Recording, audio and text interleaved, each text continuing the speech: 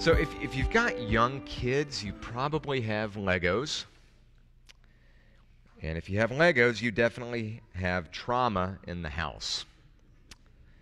And I'm not just talking about the blunt force trauma to the foot that happens when you step on them barefoot, but also the emotional trauma that your child experiences when he invests lots and lots of time building the biggest tower he can possibly build, only to see it tip over and then shatter into dozens of pieces. And if you have young kids, you know the emotional meltdown that comes with experiencing a loss like that. And now, what do parents often say to their kids when the tower falls? Right? They say things like, "It's okay, sweetheart. It's just Legos. It's just Legos." Right? But to the child, it's not just Legos, is it? It's a lot more than that. It's a lifelong investment. It's like everything they poured themselves into. From their perspective, it's the sum total of life's work up until this point in their existence. Everything's just destroyed before their very eyes. It's not an insignificant loss, which is why they melt down when the tower falls and shatters. So we see that in our kids, but as adults, we're not that different. We experience loss just like our kids do. We work really hard on projects that are just frustrated and fail. They don't work out the way we want them to. We lose jobs. Right? The mower breaks down before you finish the yard. The car gets wrecked. Investments tank. Health declines. Relationships that we pour lots into, they disintegrate. And if we're honest, we don't always handle our loss much better than the way that our kids handle their losses, right? We come apart too. We lose all hope. And we look at some of these losses and we see absolutely no purpose in it, right? We see no meaning in this. This is just purposeless suffering. We can't possibly imagine anything good coming out of this experience that we just experience day in and day out in life. Is there really any meaning to the loss that we face in this life? How do we think about that? And that's what Solomon is addressing here in Ecclesiastes 7. He's teaching us how to make sense of and how to deal with loss, how to think about it, how to process it, how to go through life with all of the loss we experience and to do it well. Is there meaning in all of this suffering and pain and loss that we experience in life? And the burden of these opening 14 verses here in chapter 7 is Solomon's to be able to say, yes, there's meaning. There's purpose to this. You're not just drifting and being bounced here and there randomly, and it just hurts for no reason at all. There's purpose in it. There's meaning to it. And here's how he's going to develop that answer. He's going to give us two truths about this life to help us make sense of loss. Two very simple truths if you just stop and think about it. Number one, the good times aren't all good. Number two, the bad times aren't all bad. If you can grasp those two principles, and if you can grasp them in light of Christ, you're going to be able to make sense of loss. Whatever kind of loss it might be, in whatever way we go through it in this life. So let's start unpacking that, beginning with the good times that we experience in life. According to Solomon, the good times aren't all good. They're not all good.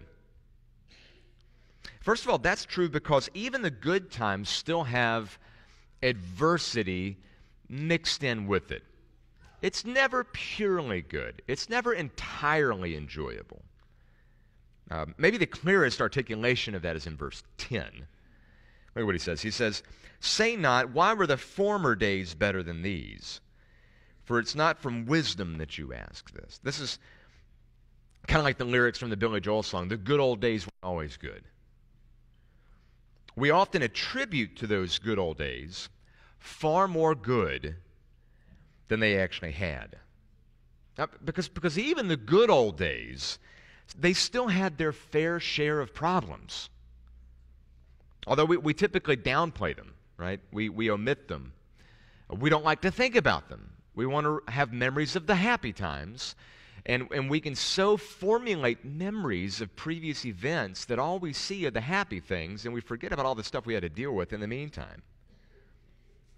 If you've ever taken a family photo, you know exactly what I'm talking about here. The other day we had our annual peep battle at our house.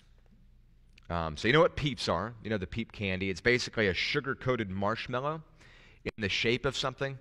At Easter time it's in the shape of a chick or a bunny.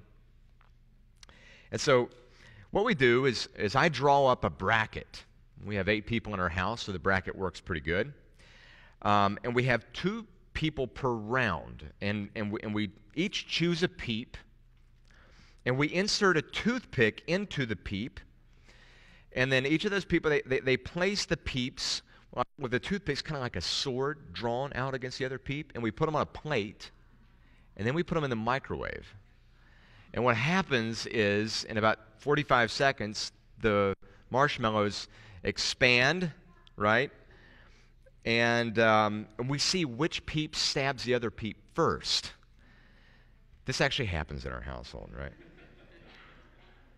And the winner of that match gets to advance to the... We even had double elimination in this thing. It was intense. It was great. It's become a family tradition. We have a good time. And that's about the only way you can actually enjoy peeps. If you try eating them, it's very difficult to actually enjoy them long term. But if you see them explode in the microwave, there's more fun there.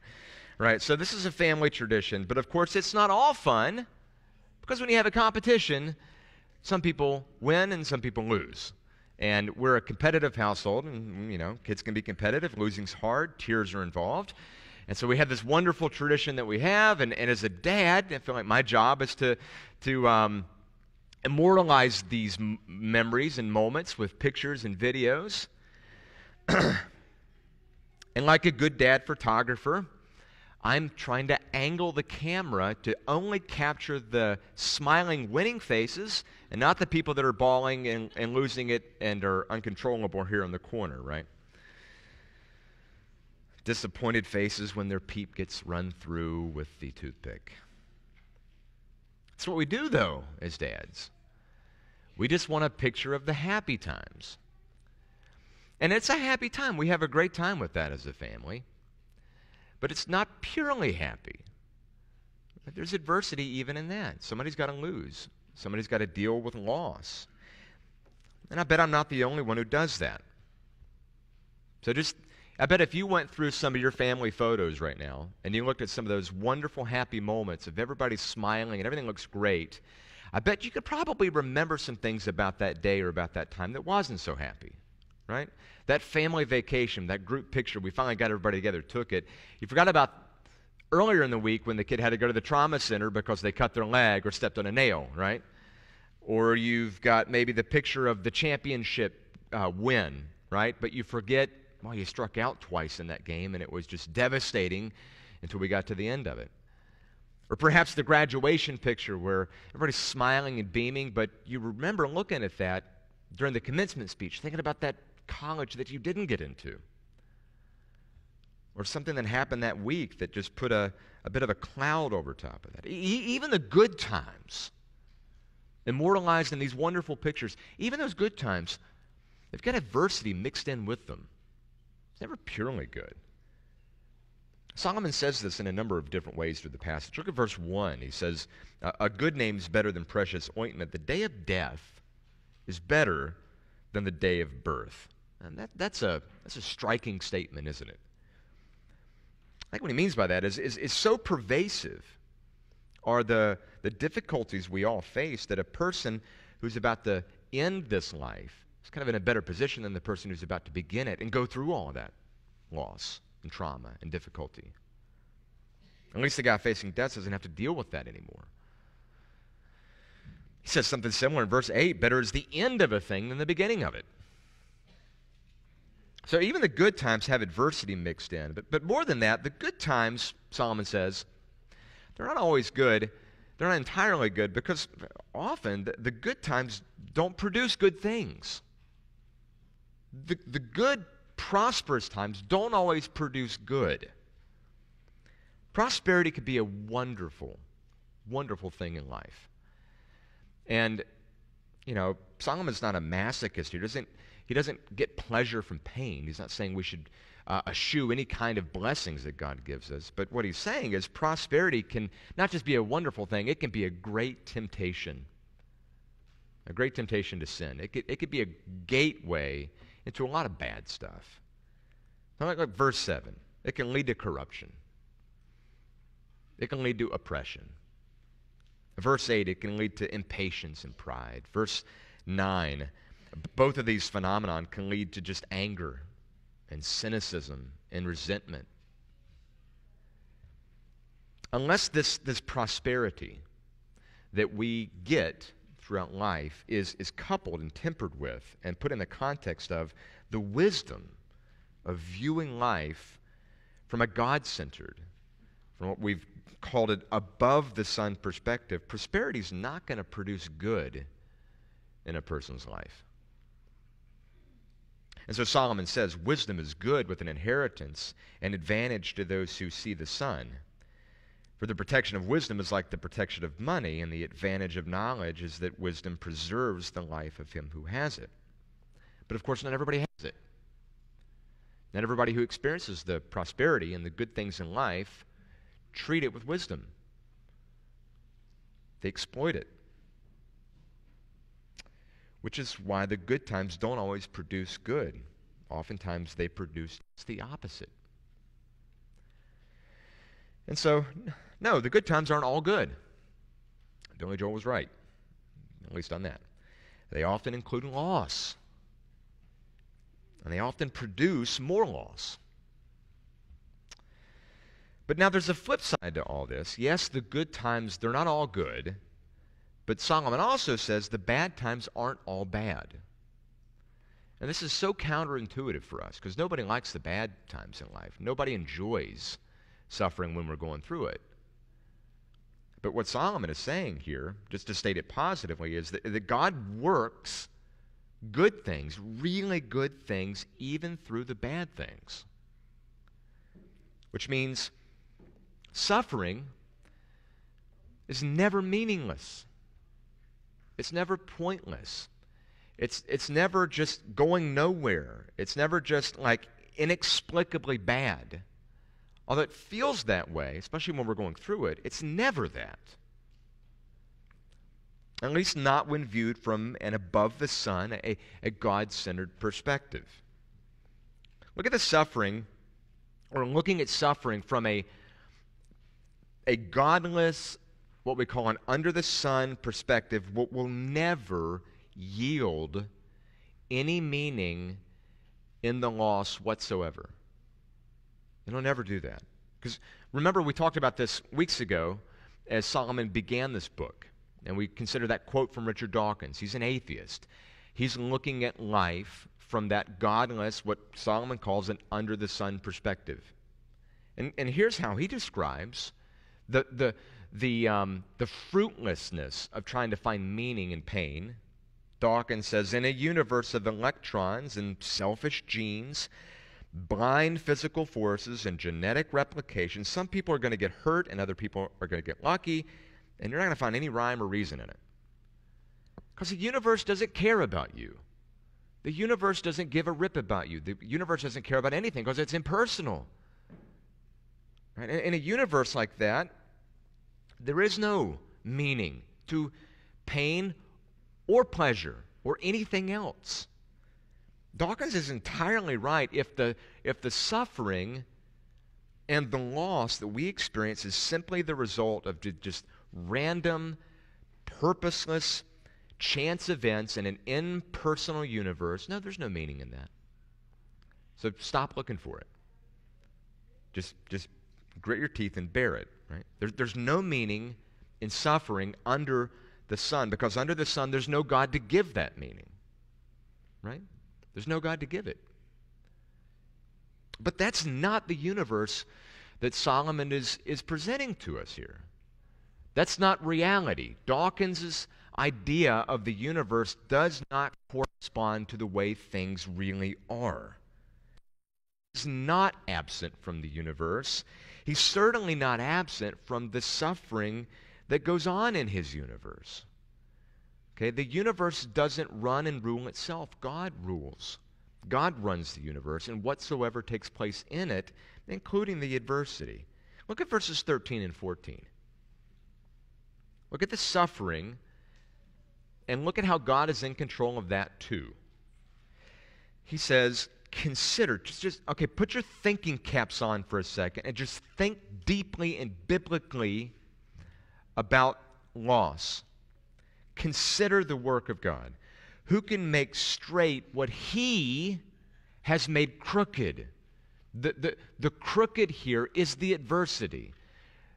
All right? We don't like crooked paths. We try to straighten those paths out, but look, God puts crooked paths in our way, doesn't he? In the day of prosperity, be joyful. Like, enjoy the blessedness that you get in the times of prosperity. And in the day of adversity, of suffering, of pain and loss, consider. So think. Think. God has made the one as well as the other. And notice there's a purpose clause. There's a purpose statement here. He's made the other, namely the adversity, so that man may not find out anything that will be after him. So this doesn't get much clearer than this. Solomon considers two types of events that fill the entirety of our lives, okay? The good ones and the bad ones. The prosperity and the adversity. The happy times and the sad times. The pleasure and the pain, okay? And he says unequivocally God's made both. God put both of those in your life. God has made one as well as the other. He says it. And what it means is that the loss that we experience in this life, that crooked way, that adversity, is not meaningless suffering. It's not random. This is just how life is. God's in control of the adversity too. And he has a good purpose in it, which is why we as Christians can walk through adversity in our lives knowing that God is at work in it.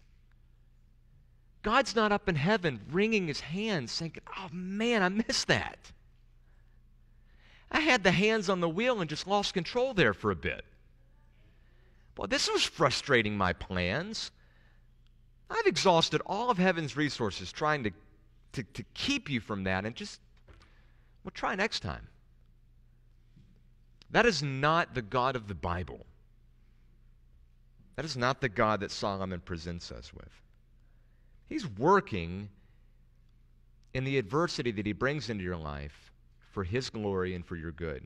There's purpose to it. This is not meaningless. Otherwise, this passage doesn't make any sense. It doesn't make any sense at all. Look at what Solomon says beginning in verse 2.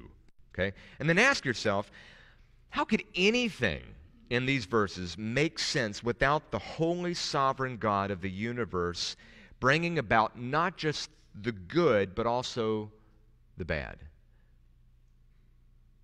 It's better, Solomon says, to go to the house of mourning than to go to the house of feasting.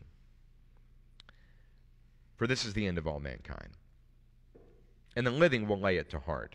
Sorrow is better than laughter. For by sadness of face the heart is made glad.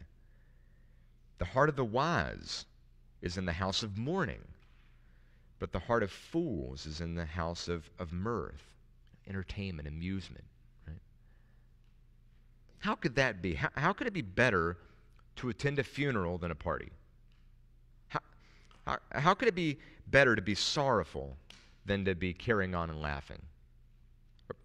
How can mourning be a wiser use of our time than amusement?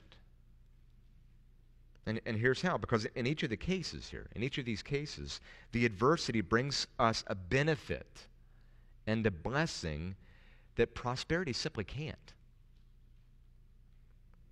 So I've done a lot of weddings. I've done a lot of funerals.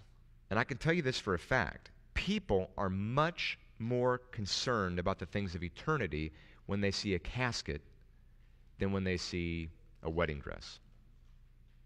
They're thinking better then in those moments. People at the Super Bowl party aren't thinking about their need for Christ and the joy of treasuring Him. They're not thinking about that like they are when they're in the ICU.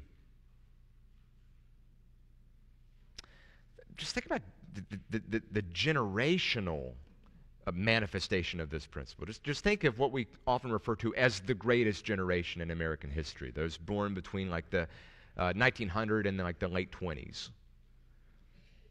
They're referred to as the greatest generation. They're the ones who went and fought World War II. And what prepared them to do that?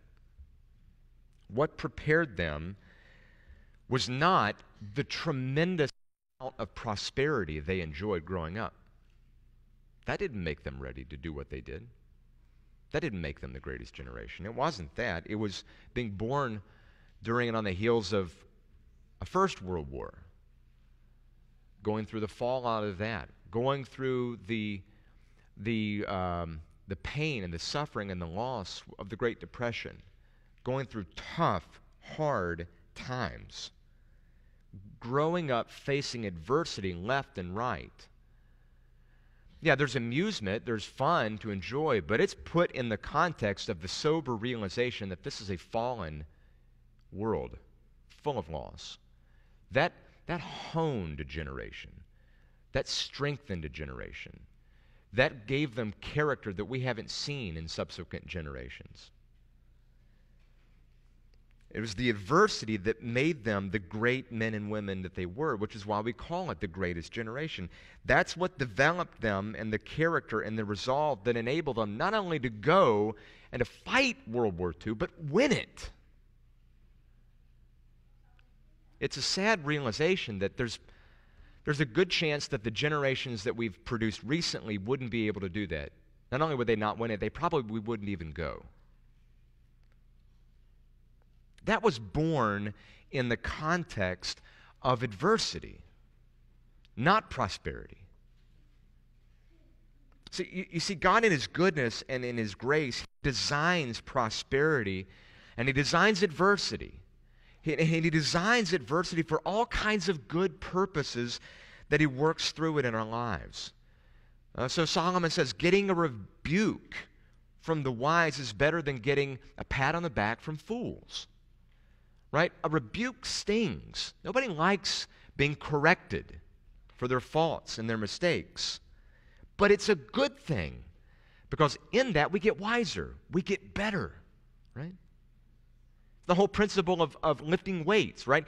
You tear the muscle down so that it grows back stronger, that those interconnected tissues can bear more weight. Paul says in 2 Corinthians 12 that God gave him a thorn in the flesh, some chronic pain and suffering and loss that he experienced throughout his life. And he says God gave that to him. God gave that to him for a purpose. It kept him from being conceited because of all the strengths Paul had. And it enabled Paul to more clearly see the sufficiency of Christ's grace in his life. That he couldn't do it all himself. He was dependent. He was able to see Christ's power being perfected through his weakness and his adversity. The same Paul said a very similar thing in Romans 5. We should rejoice, Paul says, in our suffering. We should be glad that God runs the universe this way, knowing that suffering produces endurance, and endurance produces character, and that character produces hope. And so this is just mind-blowing if you follow that trajectory of argument. whenever you hear God brings about adversity in your life, you think, well, that's hopeless. And what Paul's saying is here, if you gut God from his sovereignty over your adversity, you gut the hope. Because what's the alternative? What's the alternative to God being the one who brings about the adversity you face? Nobody brings it about, and there's no purpose in it. You find that more hopeful? More than that, if God can't prevent your adversity, what in the world makes you think he's going to be able to bring anything good out of it? No. Don't run away from this God. Because doing that is to run away from hope in the face of loss. And Solomon is saying that there is much good that comes even from loss. Does that mean that we always see it? Certainly when we're going through it, we don't see it. Not always. We may never see it. But what we do see is a faithful God and a track record of doing just this.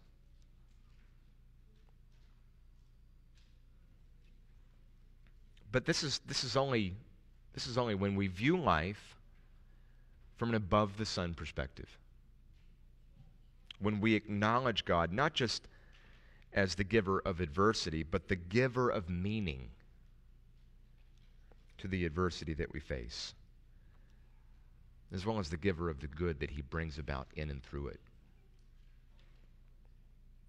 So you see, the only way, and this is the only way, there's not another way. This is the only way to make sense of loss in this life, is to understand that prosperity comes from God, and so does adversity.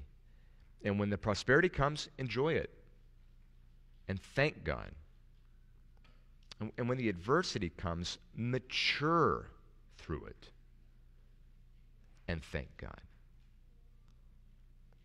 To be able to view all of life, the good and the bad, from a God-centered, above-the-sun perspective. To be able to say, with that wonderful Old Testament example of Job, a guy who knew loss, to be able to say with Job, the Lord gives and he takes away.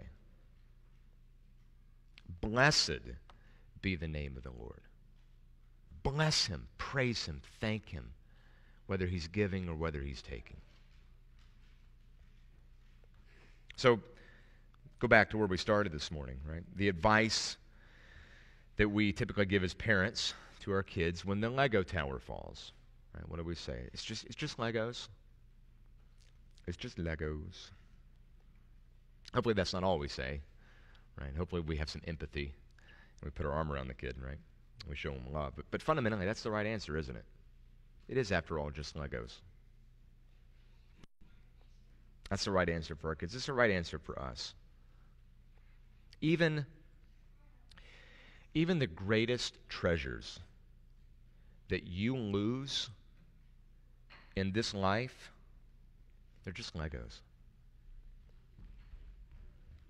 They're just Legos in comparison to the treasure that we have in Christ. And here is the good news of the gospel. That treasure will never be lost. Never be lost. And the reason that we'll never lose Christ as our treasure is because of the loss that he experienced for us. You understand that, right? You understand this God who brings about adversity is no mere spectator when it comes to suffering and loss. He gave himself for us on the cross. He entered this world. He entered the suffering. He entered the hevel. He entered the vanity. He entered the struggle, the adversity, the loss, and he experienced the ultimate loss on the cross so that our sins could be forgiven and our eternal treasure absolutely secured in him with his resurrection. And so you see the God we have in Jesus, he's no mere spectator when it comes to your suffering. He's not just looking on. He knows it better than any of us. He has suffered in ways that we will never, as a believer, understand. which is why we can relate to him and why we can trust him. No matter what loss we might face in this life, it is nothing in comparison to the loss Jesus experienced for us. And it's nothing compared to the gain that we have in him. It's just Legos. It's no matter what we lose, remember what gain we have in Christ. One of my favorite biblical articulations of this is from our statement of grace in Habakkuk 3. This is the last thing we're going to close here. But before we do, I just want you to hear this. These are the words of a believer in Christ who got it, who understood that an above-the-sun perspective takes whatever we lose in this life and looks at it in comparison to the gain that we have in Christ. And so as we close here, just ask yourself, can you take these words on your lips? Are they an expression of your heart in the ways in which you trust and treasure Jesus above anything that you might lose on this earth? And here it is again. Just listen to every word of Habakkuk 3. Though the fig tree should not blossom. Because you just fill in the details. Think of how hard you worked on that to produce the figs. The fig tree doesn't blossom. There's no fruit on the vines. The produce of the olive fails. The fields yield no fruit. The flock is cut off from the field. There's no herd in the stalls. Literally everything that you've spent your life working for is gone. Yet, I will rejoice in the Lord. I will take joy in the God of my salvation. Let's pray. Lord Jesus, that can only be true if you're the God in heaven, ruling and reigning over all things. This can only be true if you are our God and our Lord, and if you're our strength. And so make our feet like the deer's and make us tread on the high places. Help us to make sense of loss in light of the surpassing gain that we have in you. And it's for your glory in us that we pray, and our indestructible joy that we have in you. Amen.